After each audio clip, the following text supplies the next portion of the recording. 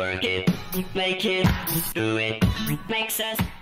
Hi, so my name's Katie, and I guess to give myself an introduction, I should probably describe myself in some way. Probably the best thing to say is that I'm a mathematician, which is to say that I did maths at school and at university, and at the end of uni I decided that was still not enough maths for me, so I carried on, did a little bit of research into maths, and now essentially my job is to talk about maths. So I go into schools, I do sessions at science festivals, I talk about maths on YouTube, on the radio, on the TV, basically anywhere that people will allow me to talk about maths, up to and including in the street. So if you see me being enthusiastic about maths, that is completely normal. And I've come to basically share with you a project that I worked on as part of the Manchester Science Festival that's just gone in 2016, which I thought you might be interested in, because it's kind of a stupid thing that we did, and I thought it would be a bit of fun to kind of tell you a little bit about it.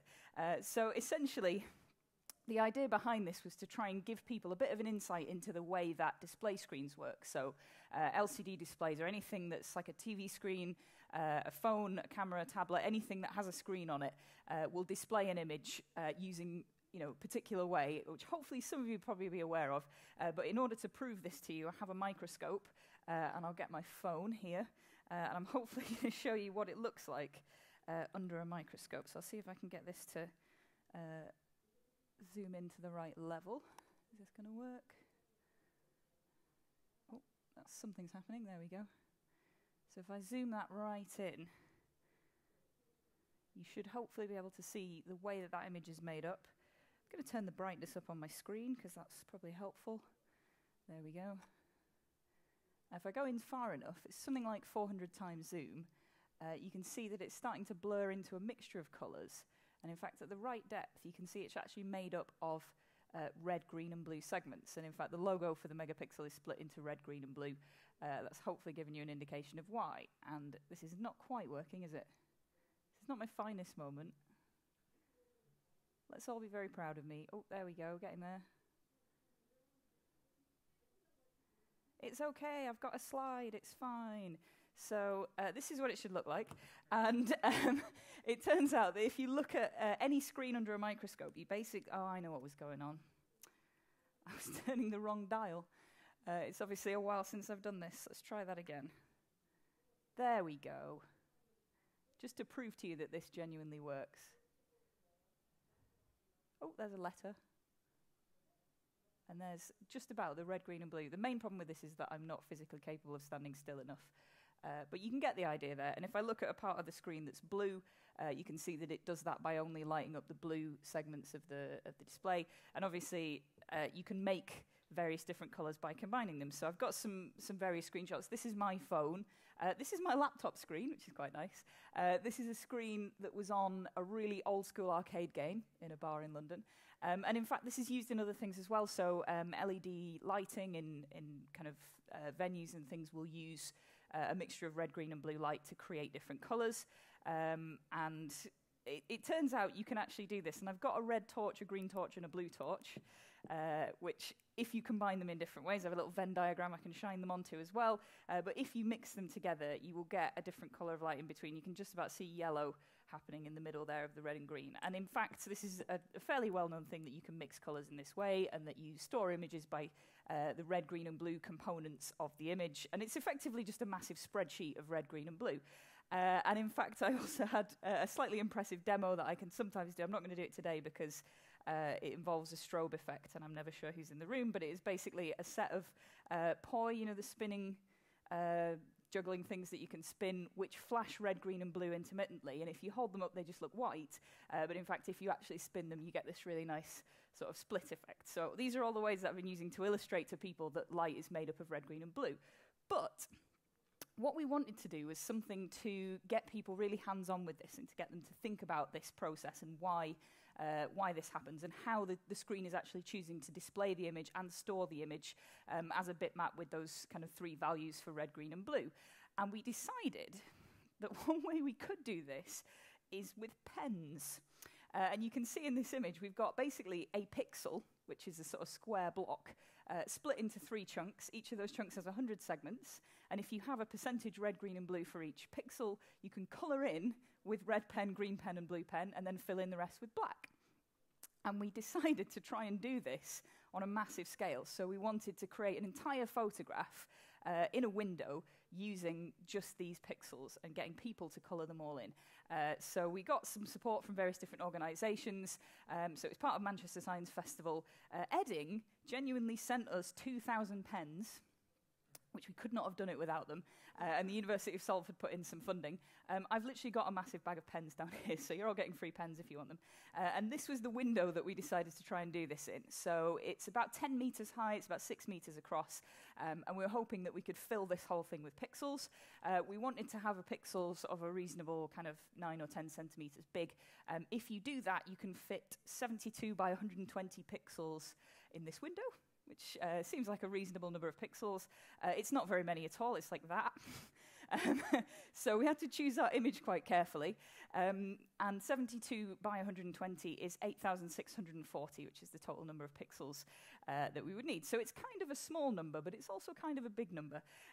So for each pixel, we had basically a little square of acetate, which we printed up with the kind of the black outline and the words red, green, and blue. And then we also printed, using some kind of horrific SVG mail merge type thing, some stickers which contained a QR code, so we could easily identify which pixel we were looking at, the RGB values for that pixel as a percentage out of 100, the location in X and Y, a little space for someone to write their name, and then a kind of an ID number for that pixel. And we produced, 8,640 of these. We coloured a lot of them in. We use these Edding pens, so they're like, we tried to use Sharpies, because that was my sort of original thought, but we asked Sharpie about this, and they were like, no. So I'm very grateful to Edding for actually giving us the pens. But the problem we had was that the red, green, and blue that we were using were not exactly computer red, green, and blue. They were not 25500. So we kind of essentially had to recalculate all of our RGB values in order to use these particular pens. So we looked at what colour you got if you coloured in some acetate with this pen and then took a photograph of that backlit to see what actual colour we would get if we did 100% red. And it's not kind of a full computer red. And what you essentially end up with is, I've kind of cut this down to 2 dimensions. So let's just think about red and blue to start with. So blue on this axis, red on that axis. You can kind of think of every point in RGB space as a point here. So you've got the amount of red and the amount of blue, and if it's a 3D space, you've got the amount of green as well. And our red is sort of quite red, but not completely, so it's maybe somewhere sort of out there. It's quite a dark red spot. And our blue was, again, not quite the exact blue that we were after, but it was somewhere off that. And what you essentially then end up with is a vector pointing to that point and a vector pointing to that point. This is kind of the new axes for our grid, because I can't just add an amount of red, I can only add an amount of that particular red. So I've got effectively a new grid, and I'm saying that any point in there can be defined as this many of the red pen and this many of the blue pen. And in fact, anything that's outside of that space, we can't do. You would need a negative amount of red pen in order to colour that in. You colour the entire thing black, and then you colour some more black that doesn't exist, I guess. And that means that we're kind of constrained in what colours we can use. But we did various testing, so we had an entire testing evening at my flat. There was pizza, and we put up some pixels literally on my bedroom window, and we managed to get this, which is reasonable. It was kind of a sort of rainbow effect. It was also meant to be a photograph of something, but it was really not very good. And you can kind of see the colours there. I think probably further away in the room you'll get a slightly better effect on that. But that was sort of a test to see how well it would look backlit.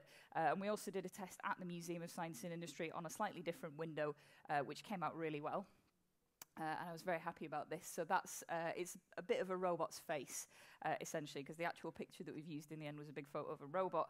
And there's us looking very smug that has just about worked.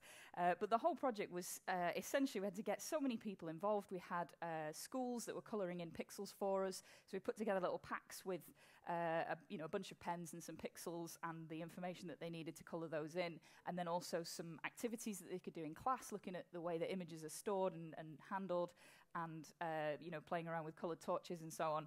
And all the schools, we posted them out to, about half of them posted them back again. Thanks, guys.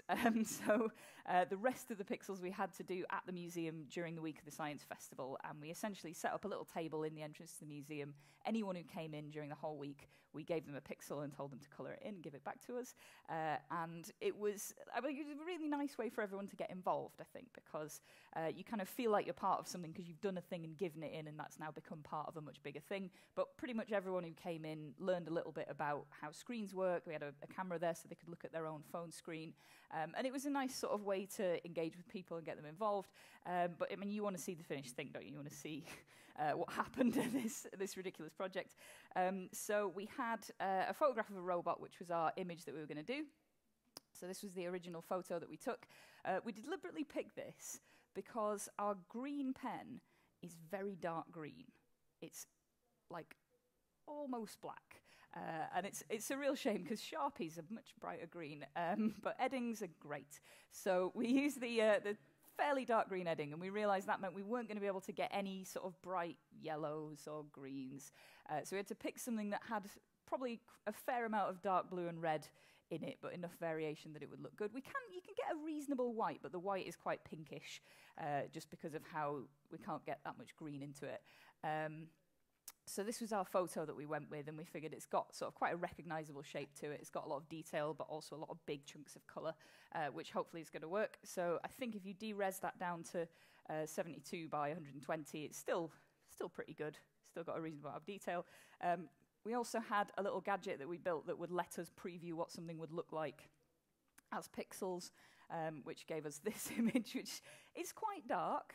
And again, this is because of the dark green, but if I zoom in, you can see that is sort of generated using random layouts. And we basically anticipated that people would not necessarily put the pixels in a block within the shape.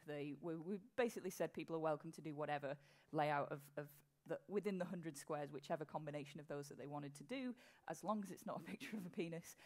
We were basically fine with pretty much anything. A few people tried to write messages and stuff, but we did have a policy that we were going to reject anything that looked vaguely rude, and we did all right. No one actually tried anything too risque with us, but people did regular patterns, and they enjoyed kind of spacing it out. And I think the groups in the schools had fun with it as well, because you could be like, okay, we've got to do 42. Oh, that's 6 times 7. Should we do 7 blocks of 6 and things like that? So they had a little bit of fun with the maths as well.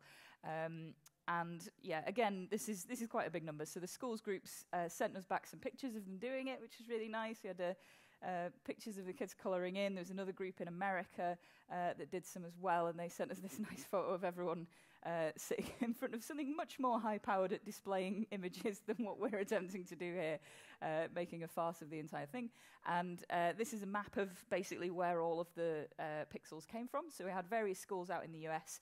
We had a couple in Europe and a load of people in the UK. I essentially just emailed everyone I could think of that might be up for doing a thing, and we got quite a lot of responses. And in fact, if I go bigger on the UK, you can see we've got quite a good spread there as well. In fact, the best set we got sent back was from Orkney Science Festival, and literally every single pixel had the same guy's name on it, because he just sat there and coloured all, I think it's 64 pixels in a block, so he coloured them all himself, which was adorable. And everyone who coloured in a pixel got a sticker, which they managed to take home and wear, and it was, it was a nice little memento for them. We've also done a video about this, if you're interested in finding out more or hearing me explain the same things again. So this is Matt Parker, who does various maths things, and I work with him quite often, and he was kind of a pseudo-consultant on this project, because it was inspired by a ridiculous spreadsheet that he made a little while ago, and I've done a bit.ly for that so that you can have a look at that video. And in fact, I'm sure I did a slide for this. Oh, it's just deleted itself. Great. I have got a GitHub link for the code that we used to do this, because essentially we had to take the photograph and pull out the numbers from it, which we've had a little gadget that does this for a while, because Matt used it to make his spreadsheet, but we pulled out the numbers from kind of a JPEG and produced the kind of RGB values that we would need for each pixel. We also had a full database that was done in SQL that was storing every single pixel and whether or not it's been coloured yet, and so on. And we also built, and I don't know why we tried to do this, but it was actually quite useful in the end, a pixel checker. So we had a webcam pointed at a backlit box that I laser cut. I was very proud of it. And you could put a pixel in there and it would photograph it, and then it would compare that photograph to the entry in the database saying what colours it should be.